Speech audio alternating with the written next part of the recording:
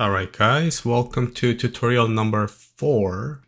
We have created this forest where you can interact with trees and whatnot, but it feels kind of void of life. So what I'm gonna do here is I'm gonna, first fill up this gap. There you go. But what I'll do here is I'm gonna add some creatures in this world that I can interact with. So I'm gonna go to entities and then click on add entity for units.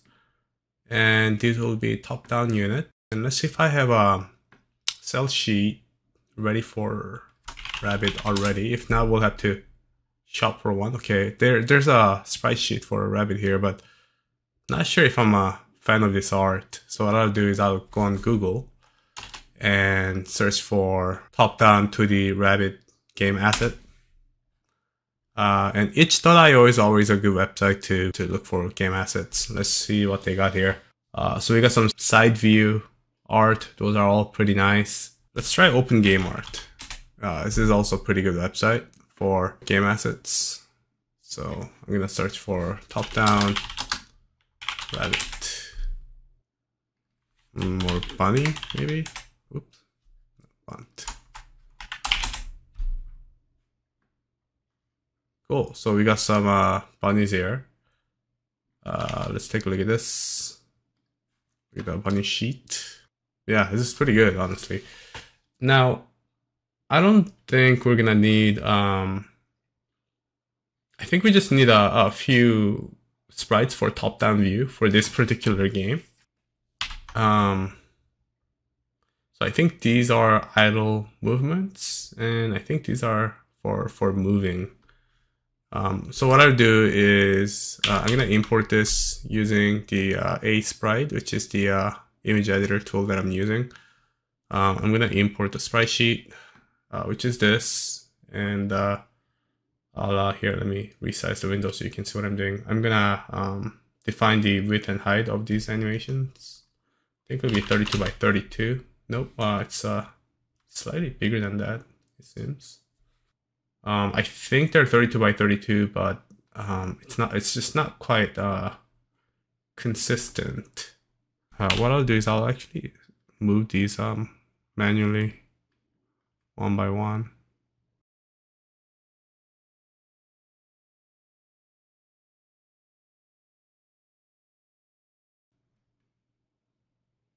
Oh yeah, there you go. So let me try to import this one more time. And assuming that they're at 32 by 32, it looks something like this. I'm pretty happy with what they look like now. Okay, so one's eating animation, it seems, which is fine. And then yeah, these are the moving animation. I do see. Oh, it's my dog having a nightmare. Oh, this one goes to the right slightly, so I'm gonna move it to the left one frame. Okay, let's start over. Yeah, it looks all right, I think. So what? One more thing I'm gonna do here is I'm gonna try to remove the paddings for left and right. So I'm gonna go to canvas size. Is it? Okay, and we'll make it so I'm reducing the border size. I think -5 and -5 left and right, or 6 maybe. Pretty good. Yeah, no, this looks pretty optimized.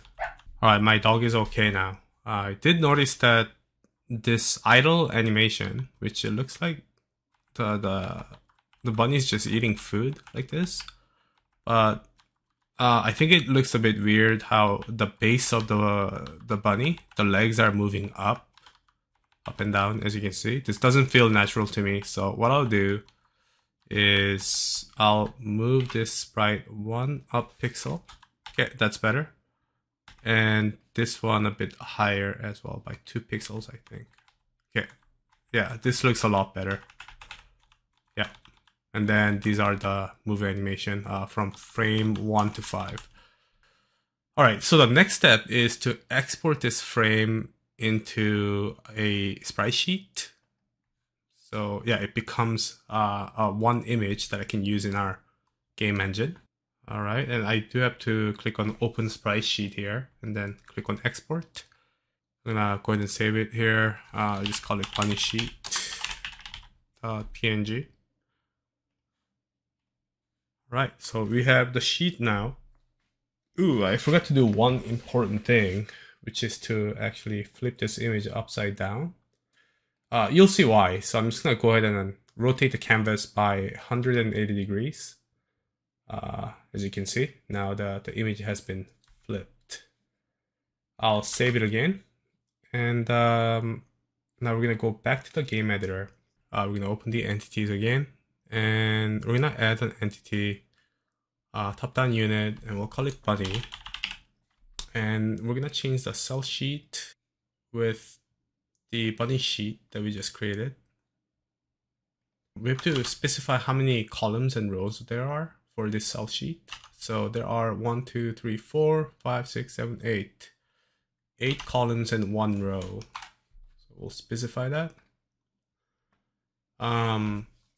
And then the next step is to define animation. So for now, for default animation, we'll just define just a sitting animation like this. I think this is fine. Before saving it, we're gonna define the body. The body of this unit should be, so the height is 32, that's default size of the sprite. Now the width is 168, but then there's 8 columns. So an individual cell would be, so it'd be 21. I'll just go ahead and save it. Okay, so now we have a new unit called bunny. And then what we're gonna do is we'll go to the world scripts, and you see where we spawn 30 trees. Let's also spawn 30 bunnies. So I'm gonna go ahead and add a new action. And then we'll create a unit, add a position, unit type bunny for AI player that we defined previously at a random position in the entire game, entire map region, facing 0 angle. Cool. All right, so we'll save this and we'll republish the game. All right, look at this. We got a bunch of little bunnies in the game now. We can actually collide with them as well, as you can see. Very cool. And yeah, so the bunnies can be pushed, however the trees cannot. But yeah, they're pretty lifeless and all. So let's try to give them life. So what we're gonna do is first, I do want to make them a little bigger, slightly. So let's open them and then go to their body and increase the size by double. So instead of 21, we'll do 42, and the height is gonna be 64.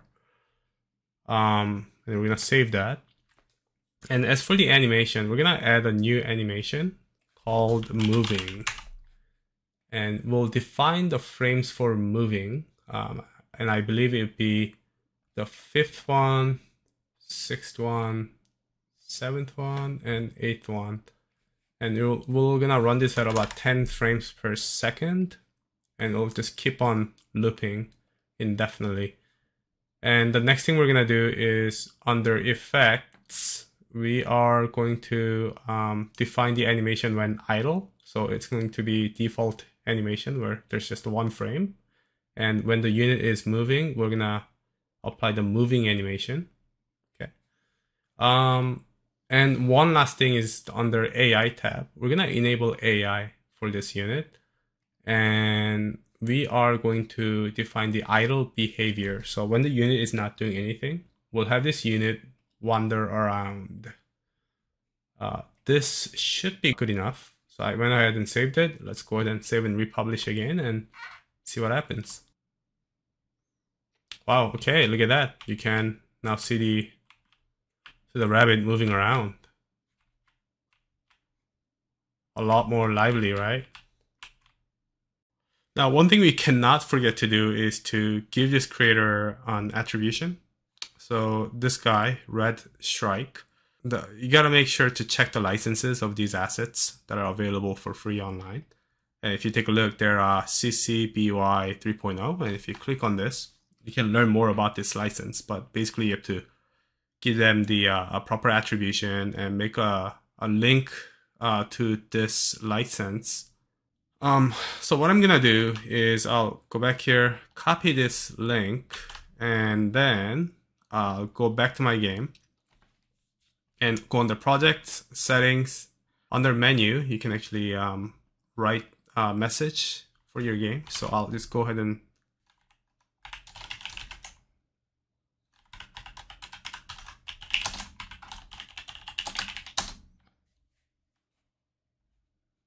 right, save it again.